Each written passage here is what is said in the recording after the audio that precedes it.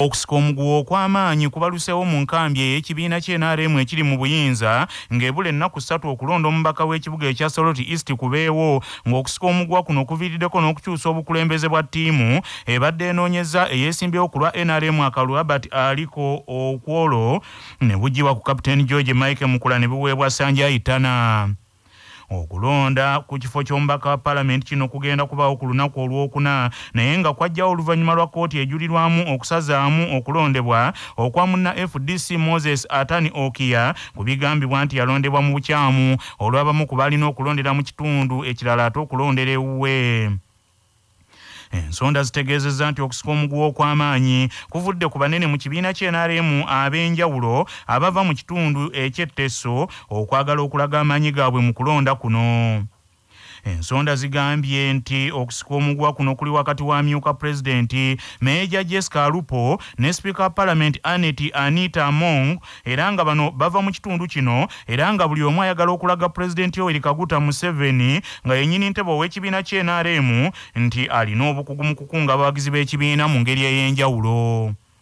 Ensonda zongedde okutegeeza nti Speaker wa Parliament Anita Among ayagala okulaga amaanyi kubanga kigambibwa nti ye yaleese eyeesimbyewo ku lwa NRM Albert aliko yaliko omuyambi we kyokka nga ne Meeja Jessica Alupo naye ayagala akozese obuyinza bwe ng'omumyuka wa pulezidenti alage nti alina nnyo amaanyi mu kulonda kuno.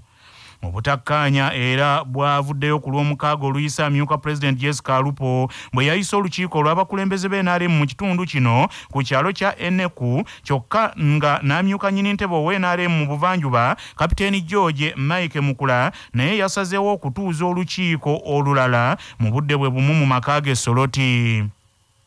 Obutakkaanya era ensonda zigasseeko nti bwaviiriddeko ttiimu eya NRM okukyusa obukulembeze bw'abanoonyeza Albert aliko akalulu ne buweebwa Sanjay Tana oluvannyuma lw'okusuula Mike Mukula abadde akulembera okuva lwe zaatandika.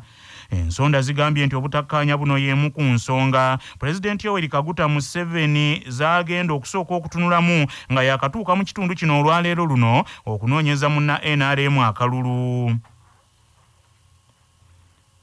Ensonda zitegeezezza nti obutakkaanya buno butandise okuyuzaayuzaamu abawagizi ab'NRM mu kitundu kino ekintu ekiyinza obutaba kirungi. Ssaabawandiisi w'ekibiina ky'NRM Richard Tadwong agambye nti obutakkaanya obuliwo mu bukulembeze buvudde ku kuba nti buli omu alina engeri gy'ayagala okukolamu emirimu wamu n'okunoonya akalulu kano.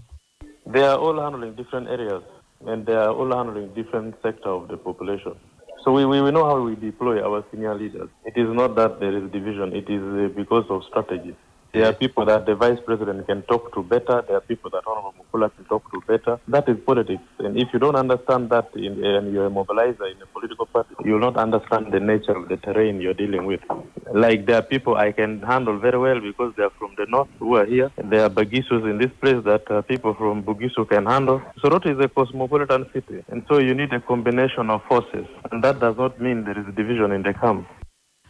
Mu ngeri y'emu Richard Twadwong annyonnyodde ensonga eyabaleetedde okusuulawo Kapiteeni George Mike Mukula ne baleeta Sanjay Tana nti kubanga ye musuubuzi w'amaanyi mu kitundu eky'Essoroti kale ng'alina engeri gy'agenda okunywezaamu obuwagizi bw'omuntu waabwe. Tana is a businessman in this sub-region. He has businesses in Soroti, in Mbale, and all that area. And then there are quite a number of communities of business people that listen to him. So all these are the uniqueness of a constituency, especially a city and an urban constituency. Just like Kampala, if you come to Kampala, you know that Rubaga has a different group of people. You go to Kawempe, you get a different group of people. You go to Nakawa, you get a different group of people, Machinde. So you need to know how people settle in a particular urban area. Wabula ye Kapiteeni George Mike Mukula agamba nti mu kiseera kino bakola butaweera okulaba nga banoonyeza omuntu waabwe akalulu. Nze mbadde wano wiiki 3. Vice President yazejjo ye tasobola ogenda bantu olw'avunaanyizibwa bw'alina alina okusisinkana abantu balonze kubanga naye ali ku campaign. Ffenna tusamba mu goolo emu. Tekitegeeza ekintu kyonna kubanga enkola gy'ateekamu, enkola jeje gy'ateekamu, enkola Mose Cholu gy'ateekamu, enkola member parliament bateekamu za njawulo naye nga tusamba mu goolo emu. Wabula ye omu ku beesimbyewo mu kulonda kuno mu FDC Moses Atani agamba nti mumativu nti akalulu kano agenda kukawangula wabula mweraliikirivu olw'ebikolwa byagamba ebigenda mu maaso ebirabika ng'ebigendereddwamu okubba akalulu ke. Omusomozebwa kw'endaba is that balimu akamanyiriro ak'okukyusa kwagala okubba akalulu batoola nini nambazi ku bantu babajjako nini nambazi zaabwe balikola ebintu ebyafujjo wodi gye ŋŋendamu mwe basomba abantu ne batwala ne babaza mu wodi eyaabwe kati leero baligezaako okusomba abakyala babasombere Pulezidenti Museveni babajje mu ziwodi z'endimu naye kikafuuwe bajja semba nakyo because abantu bategedde nti kano ke kaseera ak'okufuna ku nsimbi ez'omuli w'omusolo ze bakomezaawo bali kuleeta akawunga kubanga enjala etutta tumanyi nti bakola wansi ne waggulu okugezaako okulaba nti sidda mu paliyamenti n'omuntu eyannonda 20 akyali mulamu ate ali determined okola ekisingawo nga bwe yali yannonda bawangulira ku bululu wansi w'ebitaano kalulu akawedde naye tuli sure nti tujja kuwangula akalulu kano ne margin nene because omuntu munyiivu ate omuntu ali determined okulaga gavumenti nti tunyigirizibwa. Kyokka ye Richard Todongo Ssaabawandiisi w'NRM awakanyizza ebyogerebwa nti bali mu kusomba abantu nga bajja mu kifo Atani gy'agenda okubasinkanira olwaleero luno babatwale eri pulezidenti nti baleme okuswala. We don't ferry really. We don't ferry people. These areas, the radius within which the president is going to address people is a walking distance. Yes, the way in our party we have structures that are even elderly. We have structures of people who are sick, who are disabled. We provide for them transport to move to the venue where Mose is going to address people. It's not to ferry voters from any other place to come. Ye akulira ekibinja ky'abavubuka mu kibiina ky'FDC abali mu kunoonyeza mu FDC akalulu Walidi Lubega musanyufu ku butakkaanya obuli mu nkambi y'NRM agamba nti bwakunyweza obuwanguzi bwabwe. Ffe nga FDC tuli basanyufu nnyo n'enteekateeka egenda mu maaso awamu n'okulwanagana mu kibiina kya National Resistance Movement. Okusookera ddala kandideeti aliko yennyini avaako okugugulana mu kibiina kya NRM. NRM aba wansi bawulira si bamativu balabanga kandideeti ono aliko gwe bakakaatikako bukakaatisi. Honorable Mike Mukule yaliko omubaka mu Parliament akiikirira Soroti Municipality. Okubeera nti yajjiddwa ku bukulembeze bwa campaign n'asikizibwa Honorable Sanje Tana yaliko member wa Parliament wa Toro Municipal. Kinajjukirwa nti NRM bwe yali eronda ku kifo ky'obwa National Vice Chairperson wa Eastern Region. Oweekitiibwa Mukula yavuganya ne Sanje Tana, oweekitiibwa Mukula n'awangula Tana. Kyalo n'okugugula n'okwali mu campaign kuli kati bakuleese ne mu campaign ene y'Esoroti. So ffe nga FDC sanyijjerere mu nkambi yaffe kuba enkambi yaffe eri bumu. Yese kamwa w'akakiiko akavunaanyizibwa ku by'okulonda Paulo Bukenya agamba nti baamaliriza dda enteekateeka ez'okuweereza ebigenda okukozesebwa mu kulonda nga kaakano mu kiseera kino batendeka abakozi baabwe abagenda okukola mu kulondesa kuno.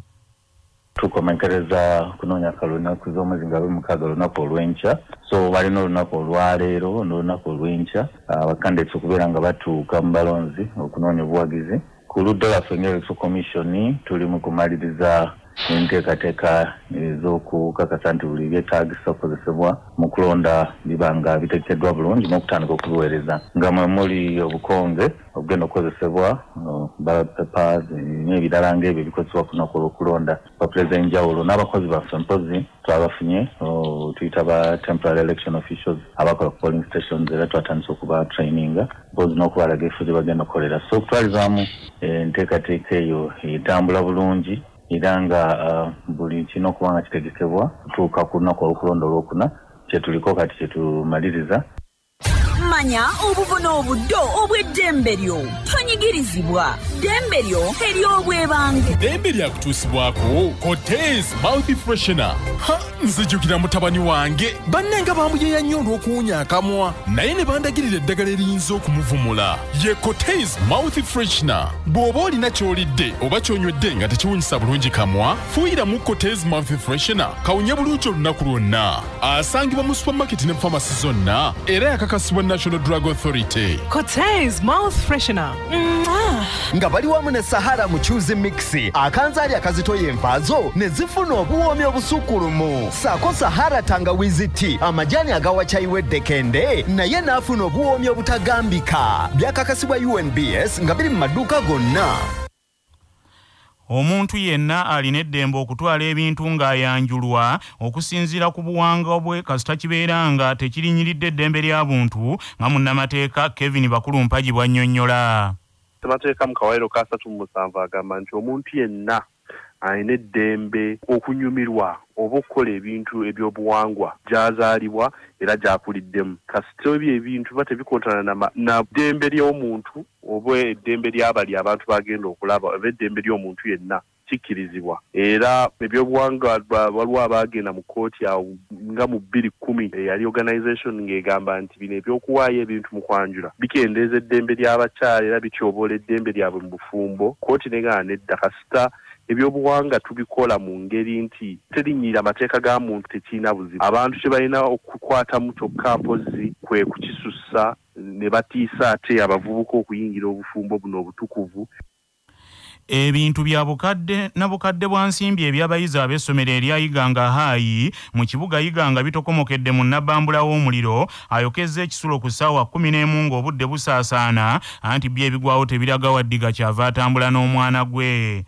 Sekamu wa poliisi mu kitundu ekya Busoga East Diana Nandawula agambye nti yadde nga poliisi enzinyamooto etuuse mu budde naye omuliro gubadde mungi era ebintu by'abayizi omuli emifaliso, engoye, ebitabo, ebitanda ne kalondo omulala byonna bifuuse muyonga. Diana Nandawula agambye nti wali muyizi yenna akoseddwa kubanga babadde bakedde mu bibiina mu kusoma okw'okumaliiri bwe batyo ne basimatukira wampi awalemekere okubuuka. Nnyini ntebe wa Egwanga Northern Division Kataba Muhammadi nga y'omu baddukanye essomero lino agambye nti ekisulo ky'abayizi abasiniya ey'okusatu kye kisaanyeewo. Olwaleero tufunye ekikangabwa ku issomero ly'Egwanga High School nti omukuzi ogwasooka omuliro gwagema ekisulo eky'abalenzi era tayiri essomero lyene eryo lyaya classroom eya senior 3 kayiri olwaleero nga bukya kugira okubawo nga omuliro gutandika okutumbuka era gwayokya ebintu eby'abaana dormitory eya senior 3 ey'abalenzi. Nga tujjukira amatikira ga Kabaka ag'omulundi ogwa-29 katwejjukanye obumu ku bubaka bw'Omutanda eri abantu. Ssaabasajja Kabaka azze nga aluŋŋamya ensi eno ku ky'abavubuka abagenda ebweru okukuba ekyeyo. Ensonga endala etweraliikiriza y'ey'abantu baffe naddala abawala abato abasikirizibwa ne batwalibwa mu nsi ez'ebunaayira gye bakozesebwa ng'abaddu n'okutuusibwako obulabe obulala oluusi n'okuttibwa. Tulabula abantu bonna naddala abavubuka n'abazadde baleme kulimbibwa nga basuubizibwa ensimbi abavubuka ne batwalibwa mu nsi ne mu bifo bitamanyiddwa era ebitali birambuufu. Bulijjo kisaanidde okumalanga okwebuuza ku bantu abakulu n'ebitongole ebikolagana n'ensi ez'ebweru. Awo nno omuntu asobola ddala bulungi okutambula ebweru nga tasikirizibwa oba kutwalibwa byatamanyi. Bajjukirenga nti eyo gye babasuubiza okubatwala ebintu tebiba byangu so nga n'abantu abakyamu babaayo bangi. Enteekateeka ezikolebwa wano ewaffe ez'okujja abavubuka mu bwavu tulina okuzongeramu amaanyi olwo nno abavubuka baleme kusikirizibwa kutwalibwa mu buddu n'okubonaabonera eyo. Obwo bwe bumu ku bubaka bw'abeeni mu kujjukira amatikkira ge ag'omulundi ogwa-29 agundegunde ayisa abasajja. mu katundu kaffe nze nga bwe ndaba tukuleetera abantu abagundiivu nga baddamu ebibuuzo ku nsonga ezisiiwa bannayuganda. Ekibiina kya Democratic Party wiiki ewedde kyagwamu nabe oluvannyuma lwa ssenkaggale waakyo munnamateeka Nobert Mao okukola endagaano ne Pulezidenti Yoweri Kaguta Museveni tibuhabulwa owa NRM ti ebibiina ebibiri bikolaganire wamu era tewaayita kaseera Nobert Mao ne kirangirirwa nti aweereddwa obwa minisita obwa ssemateeka mu ngeri eya onaalya n'onaalya emmere egenda.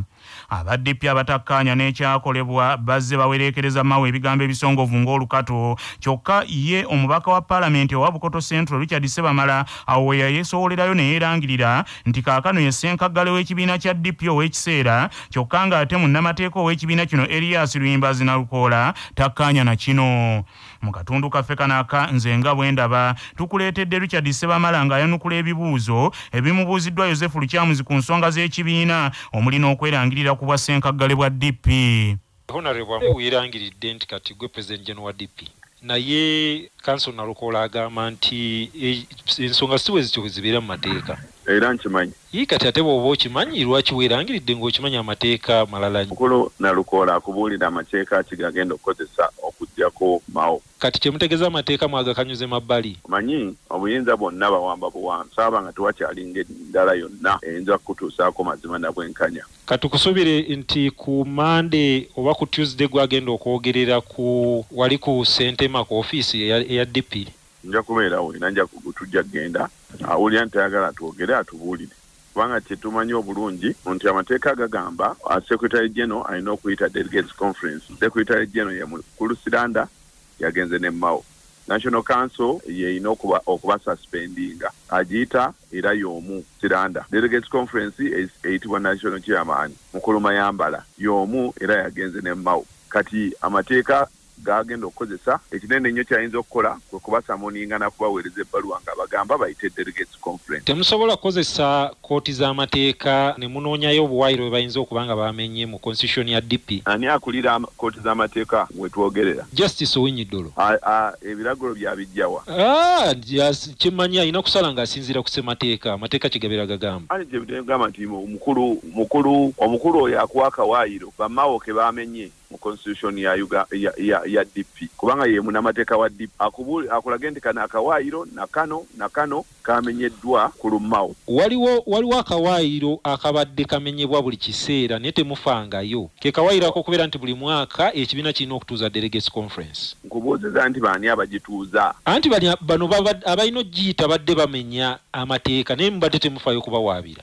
Babawaabirako era ne bagamba nti tebalina busobozi kubanga tebalina ssente zituusa Delegates Conference. Kati ku luno badde balina ssente za iPod mwadde musobola okwekwasa ekyo. Ssente za iPod bazikozesezza okutambula eggwanga lyonna ne ziggwawo. Bajja kugamba bazikozesa bwatolooza bwakawaayirako tebakamanyi. Mu ndagaano kigambibwa nti no mulimu ebifo bye balina okuwa abaddipi abalala nti mulimu ne junior minister singa babeera nga bakikuwadde okigaana. Nani nkifunyeeko by the way abantu butabagamba mazima n'ekyo si kye naakafuna we ngazina bagenda mu kalulu bampaako obuwumbi obubiri nve mu kalulu ekyo kimu. Ekyokubiri bwe nava mu kalulu era waaliwo suggestion ey'okuba nti no basobola okumpa obwa state minister naye nasigala mu kibiina kyange ekya DP. Gamba agenda kulaba nti n'amateeka gateekebwawo agasobola okukyusa obuyinza bw'eggwanga mu mirembe. Mu ekyo temukyagala? Gwe mulamwa gwa Democratic Party bwe bamwali bamukwasa ekibiina ky'abajjajjaffe bamugamba nti kati kitwale ojja kubeerawo ng'olabirira mukulu Museveni ng'akyusa obukulembeze oba waliwo akawaayiro akagamba nti obuyinza bujja kutuuka buve ku NRM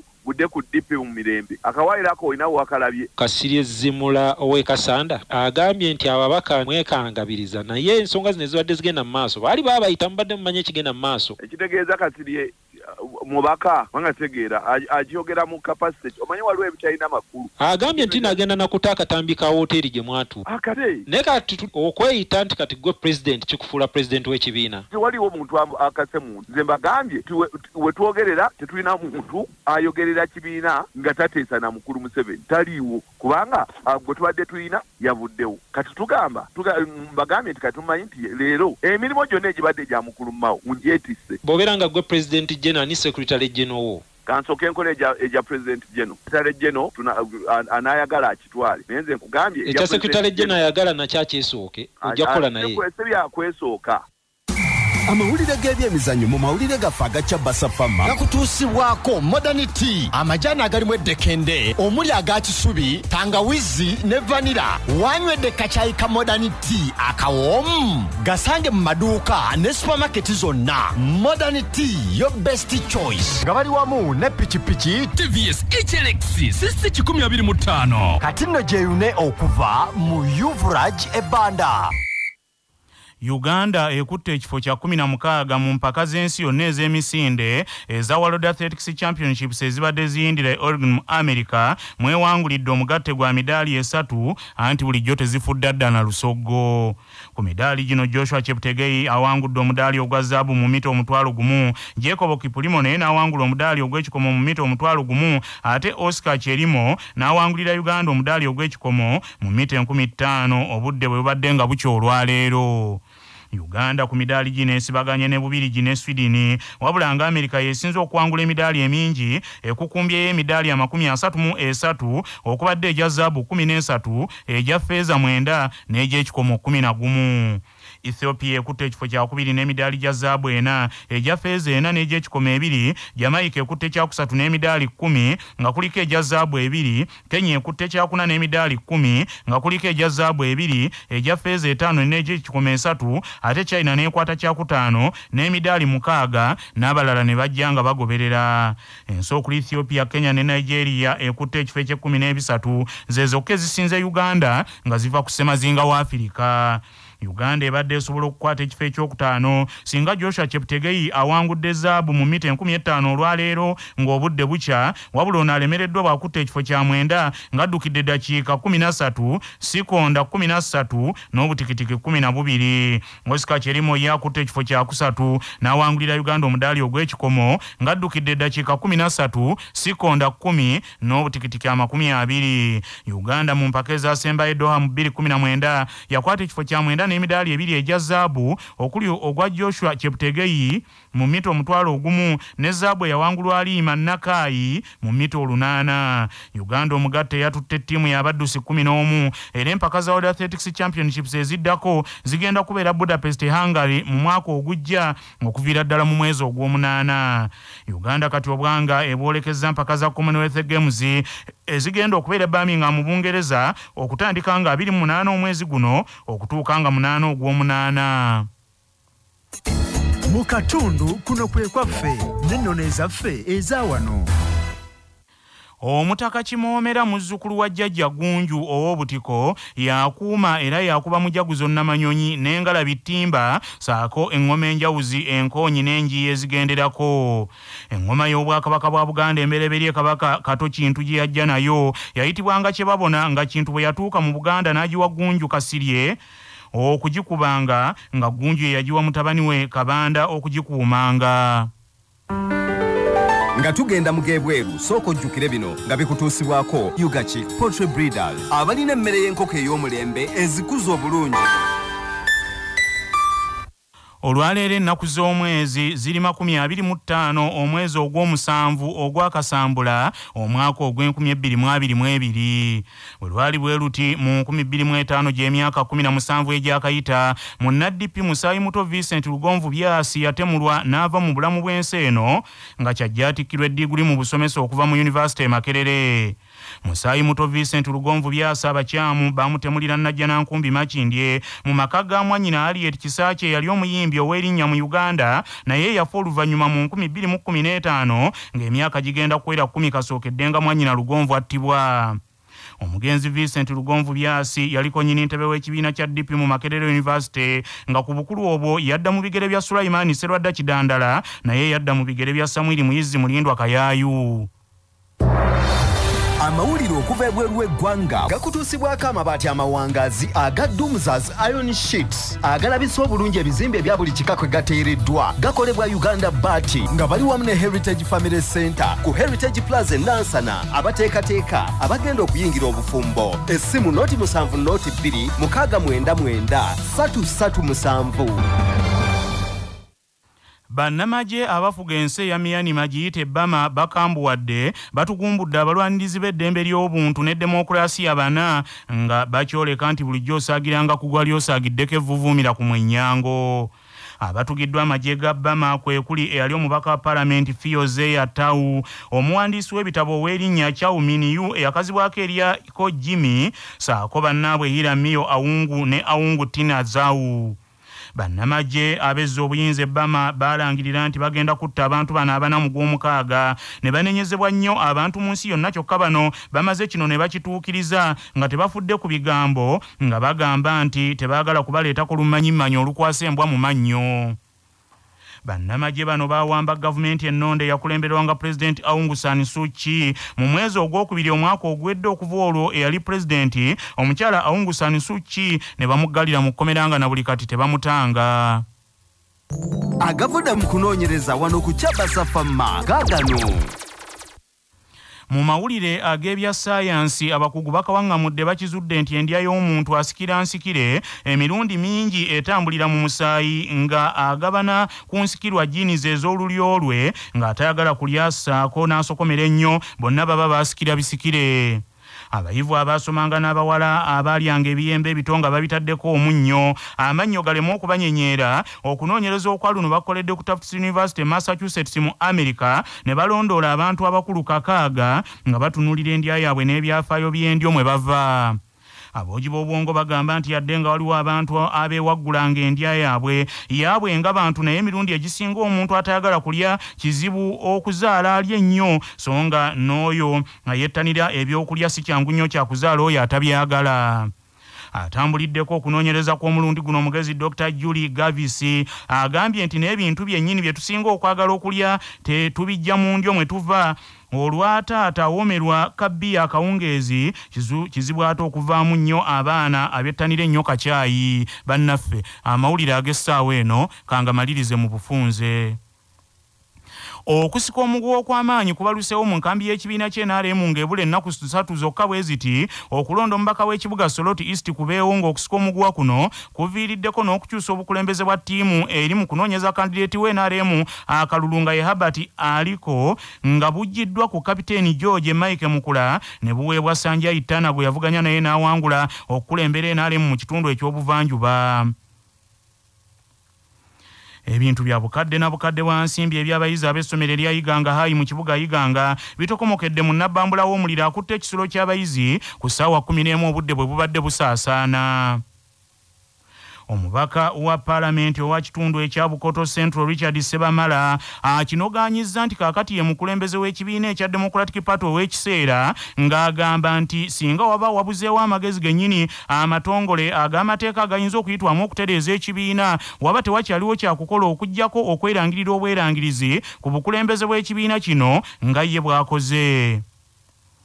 Olwaleero emyaka giweredde ddala 17 kasookedde nga yakulemberako ekibiina kya Democratic Party mu Makerere University Musaayi Muto Vincent Lugonvu Byasi atemulwanga bamutemulira mu maka aga mwannyina, naye kati omugenzi ali ekisakye mu bitundu by'e Najjanankumbi mu mwaka ogw'2025.